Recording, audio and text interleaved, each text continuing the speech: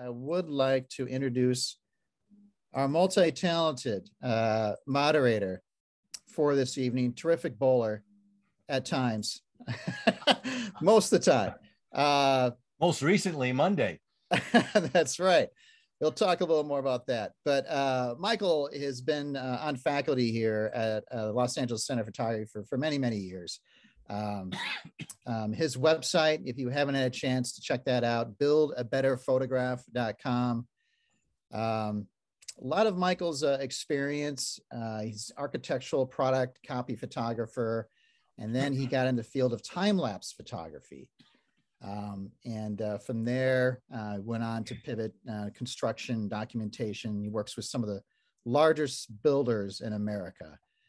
So it gives me great pleasure to introduce our moderator this evening. Mr. Stern, the floor is yours, my friend. Well, thank you, Brandon, and thank you, Kevin. Glad to be here. Welcome, everybody. Marcy, thank you so much for doing this. And we'll get things started. I have a brief bio to read about Marcy. Marcy Palmer's work centers on themes of beauty, nature, and science. She has an MFA in photography and related media from the School of Visual Arts and a BS in studio art from Skidmore College. Raised in upstate New York, she currently lives in Dallas with her husband, Thad, a native Texan, son, Cy, and their dog, Freckles. And she can often be found outside collecting botanicals on long walks with Freckles. I'm assuming sometimes Thad and Cy go with you, but mostly Freckles. Marcy's work has been exhibited at various spaces, including the Griffin Museum of Photography, the Brooklyn Museum of Art, the Ogden Museum of Southern Art, and other venues. Her work has been written about in the Boston Globe Sunday edition, Humble Arts Foundation, Lens Scratch, to name a few. She released a book with Yoffe Press at the end of 2020 titled You Are Eternity, You Are the Mirror, which was chosen as a Photo Eye 2020 favorite photo book, the Loop's best women-made photo books of 2020, and is one of Deep Red Press's memorable books, photo books of 2020. And with that, I would like to introduce you to Marcy Palmer. Welcome, Marcy. Thank you all. Thank you, Michael, Brandon, and Kevin, and LACP for having me. And thank you all for being here. I appreciate it. So I'm going to share my screen and we'll get started. So I have a quote here that I found inspiring, and I wanted to share it with you. And it's, since past photographs inform future photographs, looking at photographs and other visual material should be a primary activity. Look at what drives your visual curiosity. Look at the classics. They have been preserved because their artistic, conceptual, and technical content serves as a model that has proved useful over time. Look at contemporary work that is grappling with new and different ways of expressing ideas. Read, study, and practice different methods of photography, not for the sake of technique, but to discover the means to articulate your ideas. Don't make technical learning your priority, form an idea first. The German artist Joseph Beuys said it best, once you've got an idea, the rest is simple. So that's by Robert Hirsch from his book, Light and Lens. So the overarching theme I'm talking about here is finding beauty in nature or tranquility in nature. And I'm just going to touch on a little bit of art history or others from the past that have worked with these ideas. So I'm going with this image here, I'm going back to the Romantic period in art in the late 1700s. And this is Lake Scene Evening by Philip James de Loutherbourg. This painting adheres to the idea of the picturesque, which was an aesthetic formula for the ideal landscape based on various visual effects in order to give the landscape, it gives order to the landscape, making sure everything, including the humans, were in its proper place. The combination of various levels of ground, textures, including rocks, water, and clouds, adhere to this formula as well. So you can see here, there's people in the landscape, but there's all kinds of other heights and textures and things happening. So the picturesque also referred to as the charm of discovering landscape in its natural state. And the goal was to find solace in nature and discover beauty created only by nature. The unspoiled panoramas are uplifting, not frightening, and this follows the picturesque aesthetic, with a panoramic view, varying heights, textures, and peaceful setting. So here's just another one here. So scientists have posed the question, is this type of landscape of comfort to us because it's in our DNA? Dr. Gordon Oriens has spent time trying to answer this question through his research and found that people often like artworks that depict a safe habitat, evoking the landscape where humans once evolved.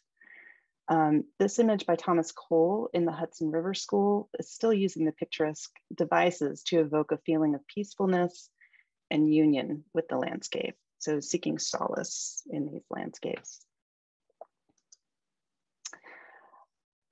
Jumping ahead a bit here, biologists believe that ancient history, the rise and fall of different body types, survival strategies, and instincts for habitat has a way of shaping the DNA, where it becomes a sort of ghostly puppeteer. In humans, the strings tying us to our past may stretch back more than 2 million years, and these strings take the form of innate propensities, things we do unthinkingly, and without having to learn from our parents. This is from an article, The Natural History of Art by Richard Conniff in Discover magazine. So related to the idea that we enjoy botanicals because innately they represent fruit, honey, food, and fragrance, they also represent the possibility of enjoyment because of all those things. And there's this idea that it's likely part of our DNA. It's inherent to us. And it may be why we bring flowers to someone to make them feel better. They remind us of better times. So I just showed a few slides of Weston's work. He was part of this F64 movement of photographers, and they believe that detail in an image will depict emotion and connection with the subject. They're also very interested in evoking a sense of wonder within their images. And this is by Imogen Cunningham, who is also part of F64. And she works with symmetry, line, shape, and contrast, creating beauty in the composition, as well as the natural subject matter. And you can see that here as well. It's from 1928. And I have a quote by her as well. So she says, "My interest in photography has something to do with the aesthetic and that there should be a little beauty in everything." And I love that. Okay, so sort of moving on to the project that I've been working on, Your Eternity. So this is an exploration of beauty as an antidote for personal and political crisis. In times of trouble, many turn to beauty in the natural world as a place of refuge. Beauty and refuge can exist in multifaceted ways for different people. And part of what I'm considering with this project is how the transcendent aspect of beauty can be experienced, and that it ultimately resides within oneself. This series began in 2018 as I was taking walks along a nature trail near my home to find respite, which has become a popular activity since the pandemic. I'd been walking the trail for several years, and in an earlier series collected natural objects. For this series, I began collecting botanicals. So in my mind's eye, I imagined these as gilded photographs and decided to learn the process to make what I imagined or what I could see in my head. I want to recognize that beauty as a subject matter is a bit of a taboo in contemporary times. This idea is sort of rebelling against many contemporary themes. So in the Tate Museum's magazine, Tate Etc., issue 34 from 2016, J.J. Charlesworth states, "The idea of beauty was always about how much human beings valued their own humanity. about how beauty stood in for the optimism that everything could eventually be beautiful or good. But since we see the human world as an ugly place, beauty no longer matters in art. It should, but it doesn't. I disagree in that it doesn't. I think it does, especially in times like this, and especially as a place of respite. So I think that we need beauty in the sense of accessing a higher self.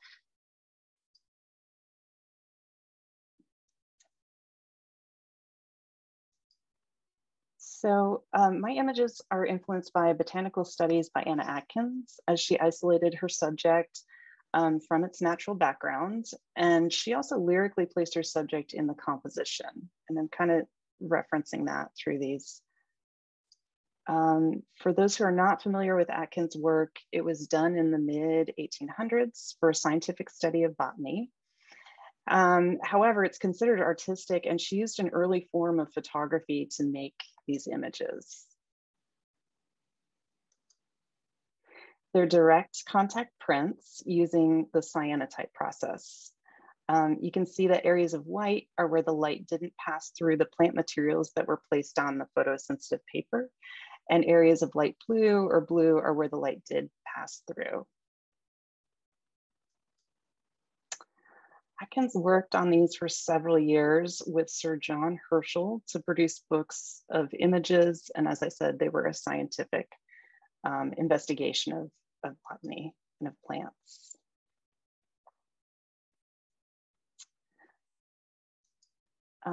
My work also references botanical illustration from 100 to 100 years ago. And I like that my images look like they could be from another time. So this is mine here.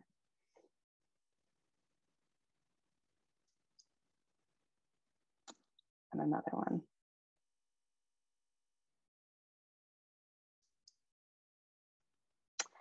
I use 24 karat and 18 karat gold leaf in the process, which accounts for some of the color differences that you see. Some are lighter, sort of a lighter yellow, more this orangey gold. And I often get questions about how these are made because they don't look like typical photographs. They're printed on vellum with hand applied gold leaf, varnish, and wax. And you can see the vellum here. I'll go through the process step by step. So the botanical is photographed, converted to black and white, and sometimes manipulated digitally, and then printed on vellum. And the vellum is a semi-transparent paper. As you can see from the last slide, my hand was sort of showing through the top right corner. In the process, the print is then flipped over. So this is the opposite of what you just saw. And the 18 or 24 karat gold leaf is applied to the back of the print. Okay, so here's a little bit of the gold leaf. It's kind of in process. And this is the back of a gilded print. So basically what happens is the gold shines through the transparent vellum through the other side. And so this is a final version of what you just saw. A varnish is applied, and this is to protect the work from UV light, as well as other elements that could encounter it. A wax is also applied to bring out the tonal contrast in the work. Scale can vary from an image size of 4 by 6 inches to 16 by 23 inches. And a lot can go wrong when applying the gold leaf. It's a meticulous process, and it can be heartbreaking and risky at a larger size. I'm also influenced by surrealist photographers like Dora Maar and Maurice Tabard, who use image manipulation techniques to make their images seem otherworldly. And so this is mine.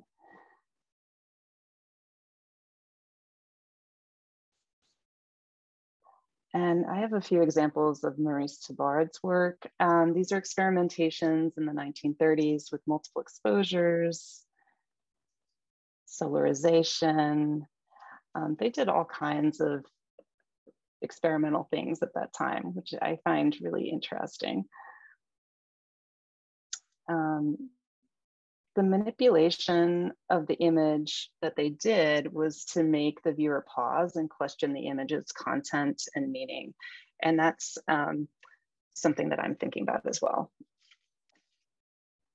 So I've done my own experimentation and manipulation with the subject matter.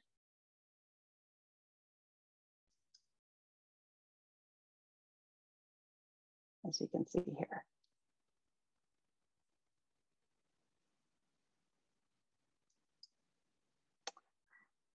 And these are images by Florence Henry, who's associated with Surrealist and Bauhaus movements. She manipulated the viewer's perspective by using camera angle and mirrors. And her subjects are often of the natural world.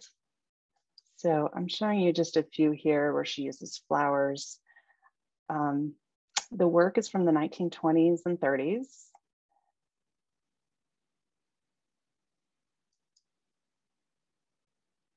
And I love this one, in part because you connect what's on the right side with what's on the left, but when you look at it closely, you realize they really can't be connected in the way that you initially perceive it. And I think that's really interesting.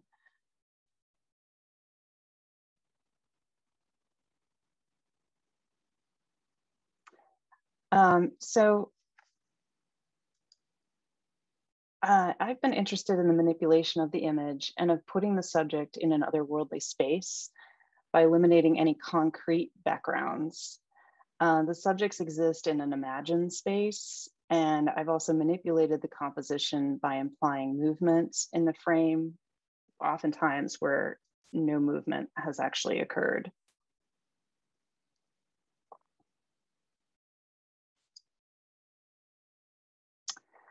So why are flowers beautiful? Or more precisely, why are flowers beautiful to us? Philosophers, scientists, and writers have tried to define the essence of beauty for thousands of years. The plurality of their efforts illustrates the immense difficulty of this task. Beauty, they have said, is harmony, goodness, a manifestation of divine perfection, a type of pleasure, that which causes love and longing, and M equals O over C as an equation, where M is the aesthetic value, O is order, and C is complexity. And this is from the article, How Beauty is Making Scientists Rethink Evolution, from January 2019, New York Times Magazine. So as I mentioned earlier, the project is an exploration of beauty as an antidote for personal and political crisis. In times of heartache, disaster, impasse, many turn to the idea of beauty in the natural world as a place of refuge. John O'Donohue has stated of beauty that it returns to us often in fleeting but sustaining moments to our highest selves. The project began by searching for and exploring the transcendent aspects of beauty and contemplating it as a necessary part of our lives. So images like this one, Windblown Wildflowers, are about the ethereal, transcendent moments that we can experience.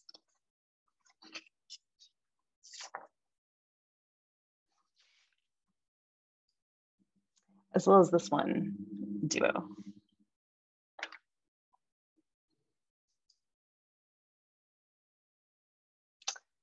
And you can see more of what I've been talking about here.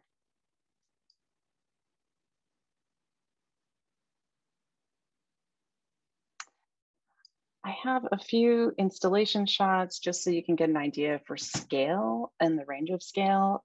So these are from a show at the Griffin Museum.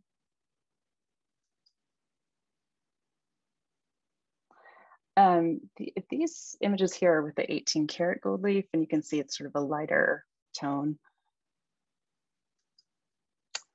And these are from, these have been shown in other spaces since then. These are from Processing Narratives that was at the Colorado Photographic Arts Center. And you can see, you know, some of these are quite large and some are much smaller.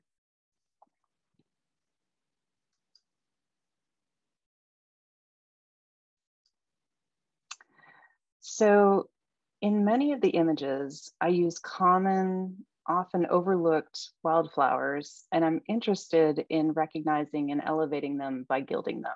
So that's why I'm using the gold leaf. I think that this can be a metaphor for moments of beauty or transcendence in life, but also for people in political change. So as this project evolved, the pandemic happened. There have been all kinds of things that have been happening politically and with people. And I've been thinking about that and kind of integrating it into the work. So this is Firestorm, Time for Change. And to me, this is more political in nature. I wanted some of the images to reflect the current climate of ideas of pain that is intrinsically linked to hope and beauty. You know, so there's two sides of this.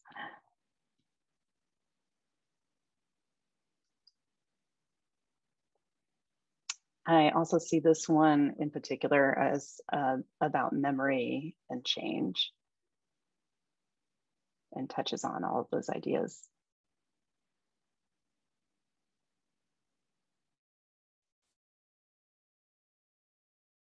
And this one also relates as well.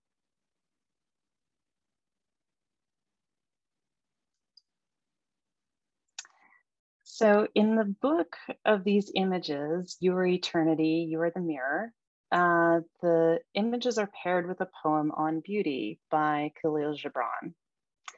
And I'll read just a small part of the poem. It is not the image you would see, not the song you would hear, but rather an image you see, though you close your eyes, a song you hear, though you shut your ears. It is not the sap withing the furrowed bark, nor a wing attached to a claw, but rather a garden forever in bloom, a flock of angels forever in flight. People of Orphalese, beauty is life when life unveils her holy face, but you are life and you are the veil. Beauty is eternity gazing at itself in the mirror, but you are eternity and you are the mirror.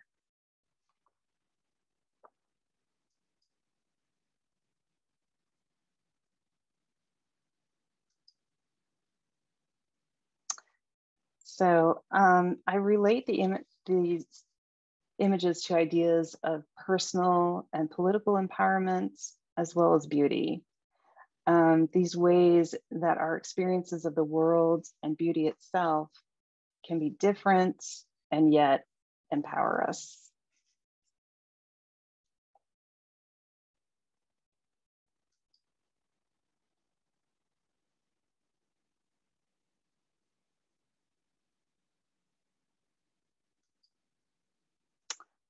O'Donoghue has also stated, I think that beauty is not a luxury, but that it ennobles the heart and reminds us of the infinity within us.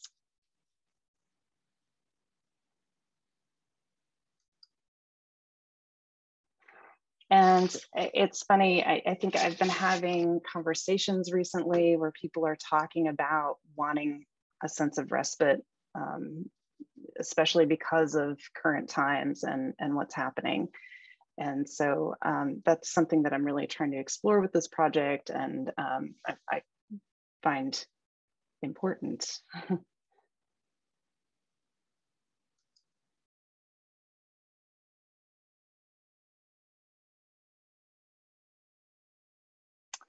So this is POW, this is on 18 karat gold leaf. And these are sort of a type of thistle that I had photographed and manipulated for this image. And there's, if you look at these images carefully, a lot of times there's more subtle impressions that might be in the background.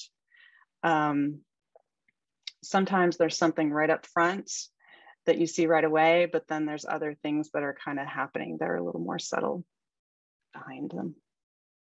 So there's shapes in the background in various tones.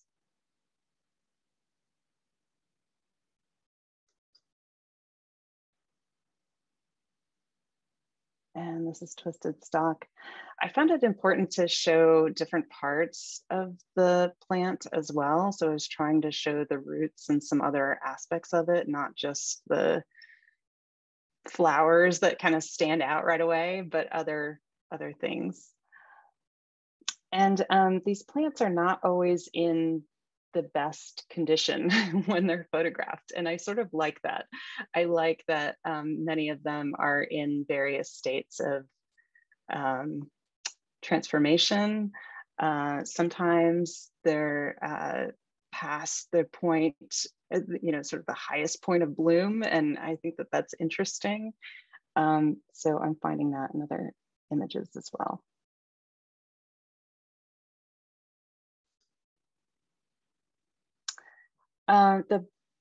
The Boston Globe reviewed the exhibition at the Griffin, and from that came an opportunity to publish a book of the images with Yaffe Press. As I mentioned earlier, we paired the images with a poem by Khalil Gibran. We use a gold-colored metallic ink and an unusual binding. So it's considered a French fold by some, others refer to this as a Japanese fold. Basically, it's an accordion binding that comes together at the spine. And so you can kind of look through the inside of the pages when you're looking at it from above or below.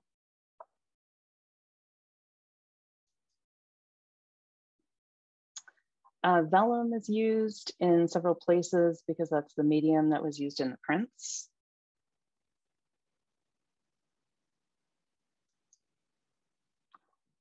And here you can see the effect of the French fold binding. So the backs of the pages were printed with the gold metallic ink so that they can glow as you bend and turn the pages. And so the book is sort of glowing from the inside. And so it relates very much to these ideas that I'm talking about.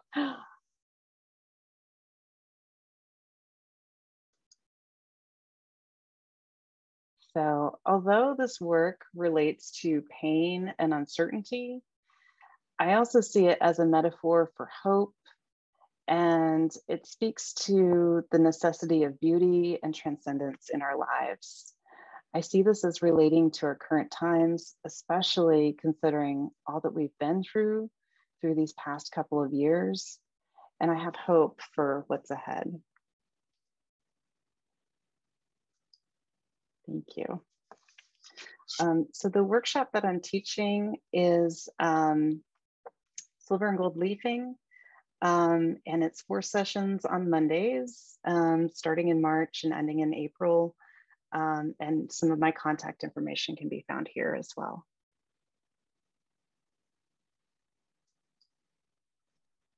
Well, thank you, Marcy, for that. Okay, thanks.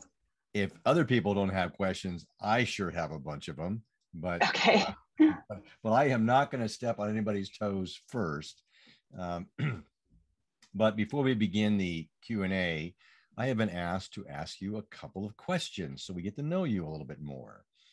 Are you ready for the first one? Yeah, I see that you're sitting down. So you ready? Yeah. What is your favorite book or movie? Oh. Time's up. On to the next question. Okay. I'm just kidding. Are you a science fiction fan or a romance fan or a thriller fan? No. Actually, I've been reading books on florography, which is the Victorian language of flowers and how flowers were used to communicate messages between women mostly.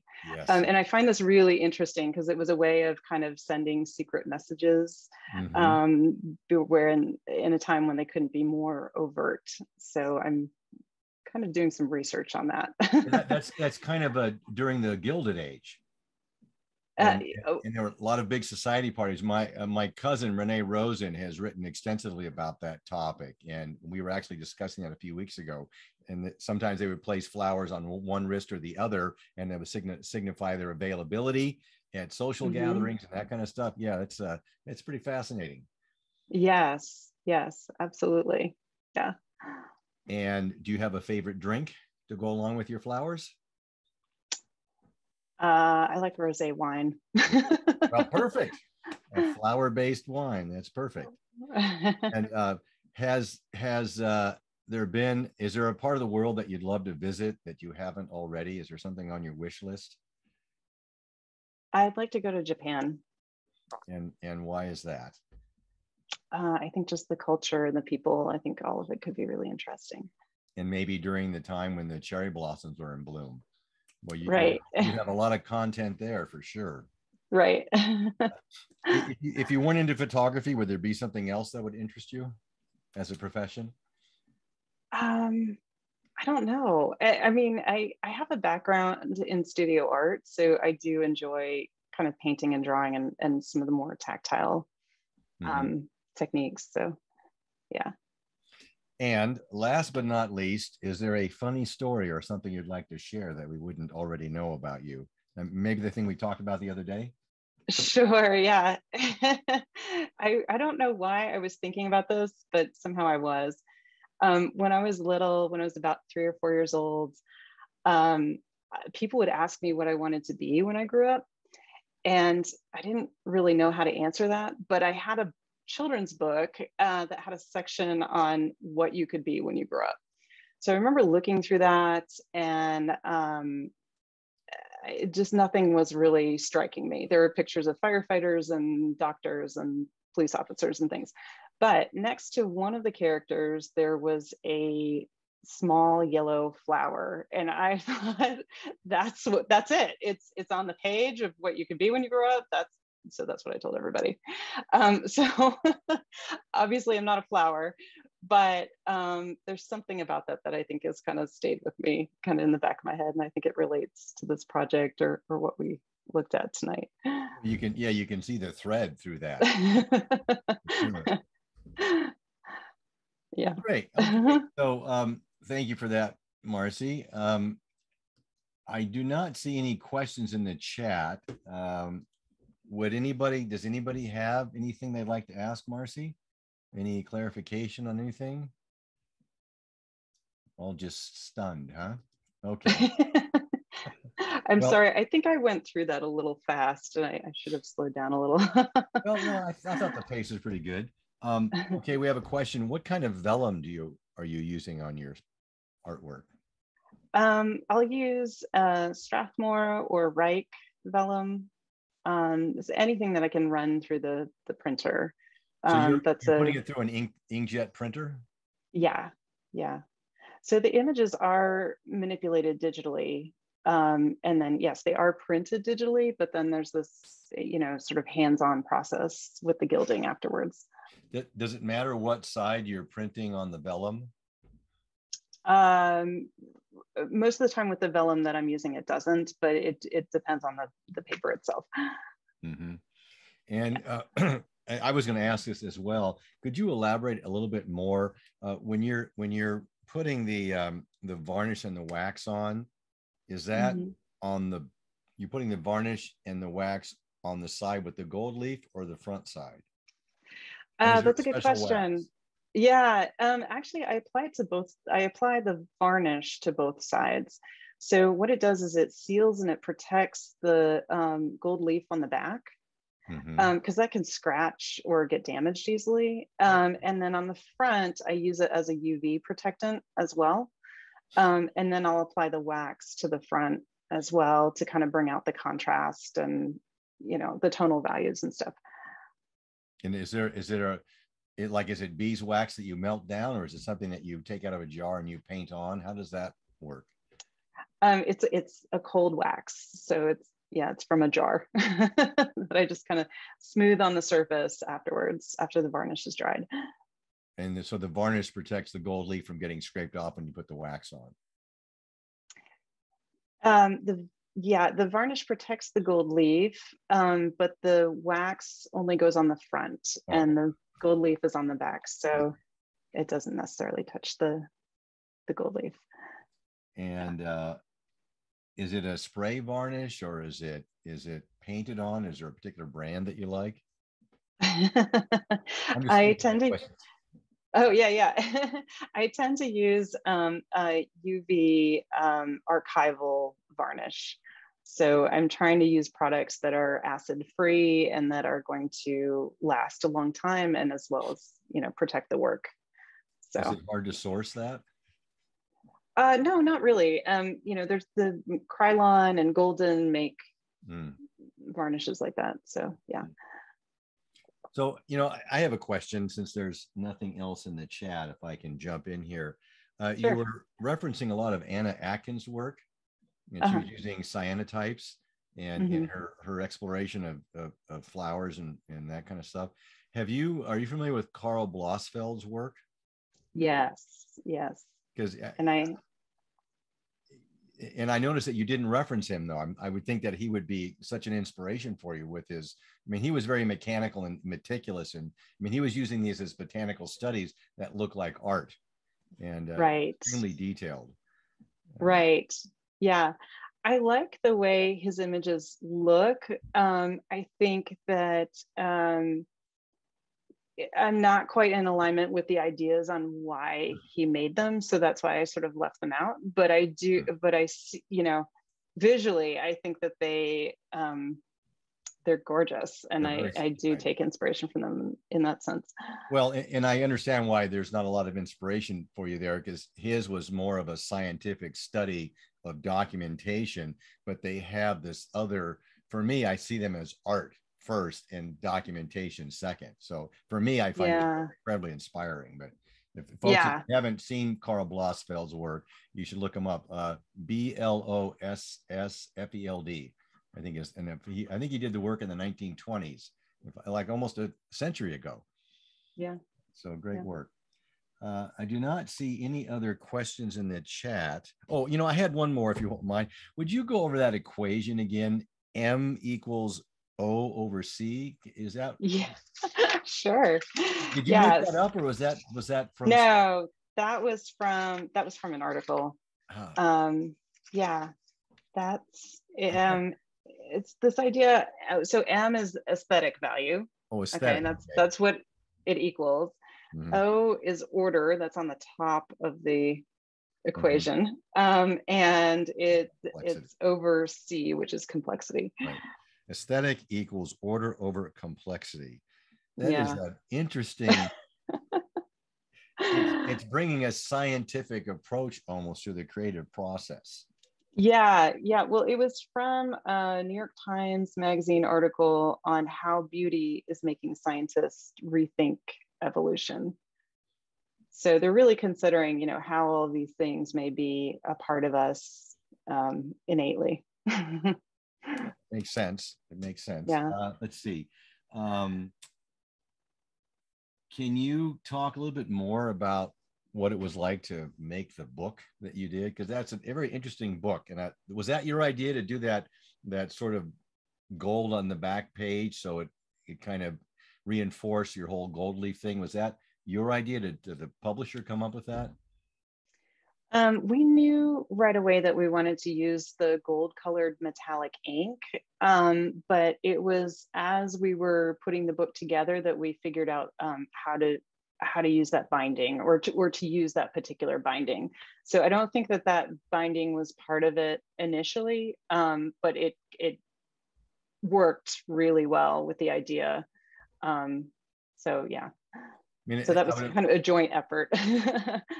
Does it give it a kind of transparency when you look at the book and you see that it kind of, it seemed like it would keep you more connected to the artwork?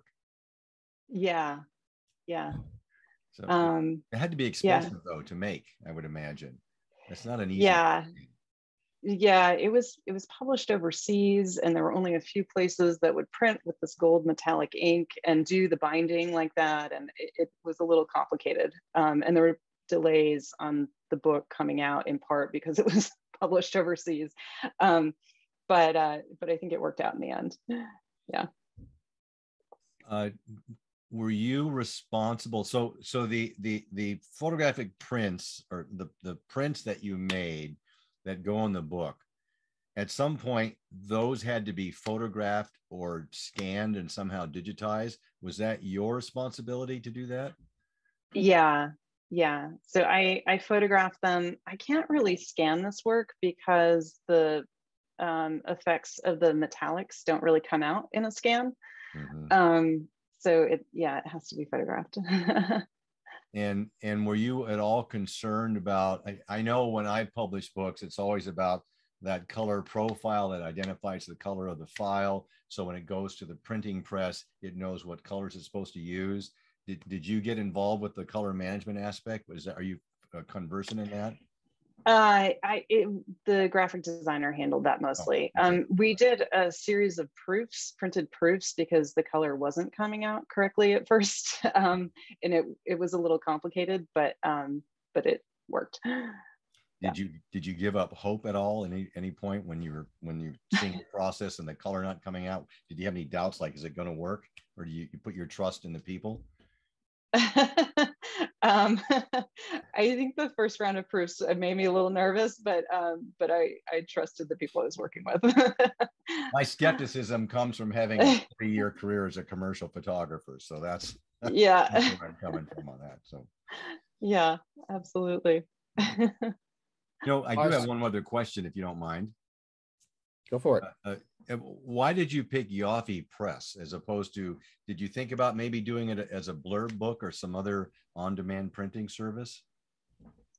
Yeah, that's a great question. I have a bunch of Yaffe Press books, and I really like the books that she was making because they had this kind of unusual character to them, whether it was through the binding or through the way they were printed, or there were unusual folds that were used.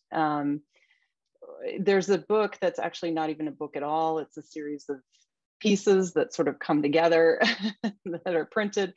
So I found that attractive. So I think that was why I wanted to work with her. Mm-hmm. Yeah. And the framing of your prints, is that something that you oversee, or do you do yourself, or does that go out to a framing shop? Shows? Yeah, some of them go out to a framing shop. Sometimes I will do the framing. It kind of depends on the show and the timeline. So do you have a workshop where you can cut the framing material and put it all together? No, but I live near a place that can provide that pretty quickly. So yeah. Oh, good. It's nice to have good resources. Yeah. All righty. Well, I don't know, Brandon. I guess we've completed our. Yeah, I'll take it from here. I want to thank Michael for your time tonight and moderating. Pleasure. Appreciate it. Thank you so much. Want to thank all of our guests here this evening for attending. Appreciate that. And Marcy, thank you for your time as well. Really appreciate it. It's great to see you in person. I should say virtually, kind of in person. Well, you have been isolated way too long, Brandon. Yeah, I know. This isn't real, Brandon. This seems isn't like real. It seems like in person to me, right? That's weird. All right. This is the new abnormal. Yeah, it's crazy. It's crazy. It's hard to adjust, but anyways, thank you all so much. Have a wonderful evening. All right. Thank you all Marcy. so much. I really appreciate it. Your work is really beautiful, Marcy.